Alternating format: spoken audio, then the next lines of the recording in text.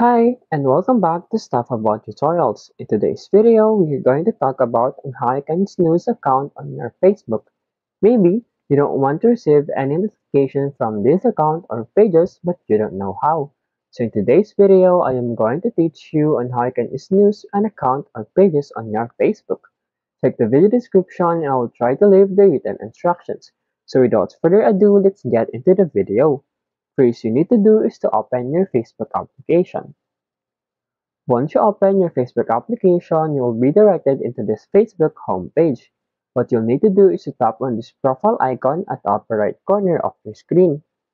Once you tap on it, scroll down and you will see here the settings and privacy. Tap on this drop down button and then select the settings. And then in here, under the preferences, you'll see the newsfeed. Tap on this newsfeed. And then in here, you'll see the snooze. Tap on this is snooze. And then now, as you can see, is news people, pages, and groups to stop seeing their posts and feed for 30 days. For example, you want to snooze this page, so simply tap on this snooze button.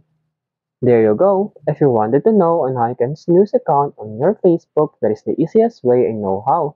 If you know another way on how you can snooze account on your Facebook, leave a comment below. Also, be sure to subscribe for more videos.